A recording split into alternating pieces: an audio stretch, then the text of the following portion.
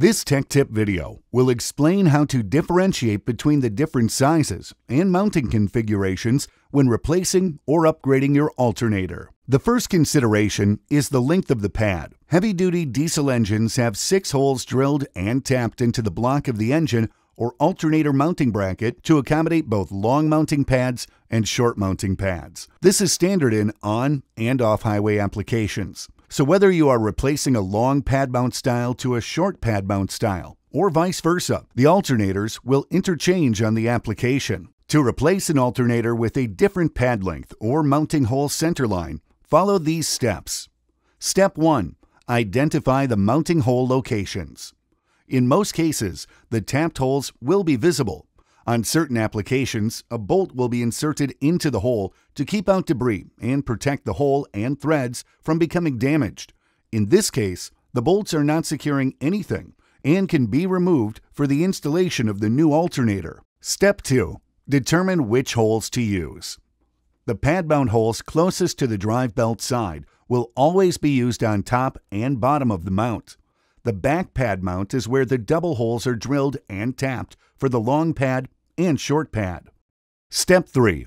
Compare alternator sizes. The hole configurations are typically different when upgrading from brush-style alternators, such as the 22SI, 24SI, or 28SI, to high-output brushless ones, such as the 35SI, 36SI, 38SI, 40SI, or 55SI. That's because the case and mounting pads on brushless alternators are much larger. The brush-type alternators have a mounting spread of 108 millimeters, or 4.25 inches. The brushless type alternators have a mounting spread of 126 millimeters, or 4.97 inches.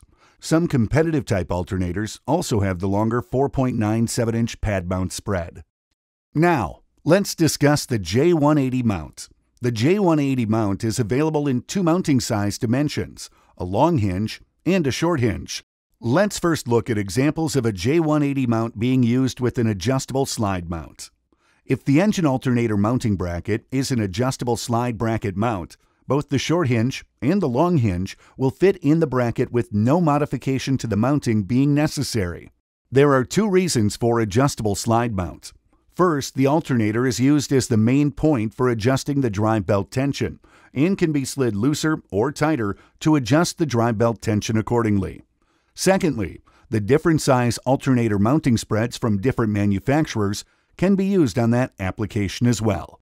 You can also replace an alternator using a fixed or non-adjustable mount. If the J180 mount is a fixed position mount, then only that size mounting can be used when installing a new alternator. Delco Remy alternators are available in both long and short hinge style mounts. It's important to know the size difference in the short and long mounts. For example, the short hinge style of the Delco Remy alternator has a mounting spread of 7.79 inches between the top and bottom front mounting holes. Some competitive units have a mounting spread of 8.5 inches between the top and bottom front mounting holes.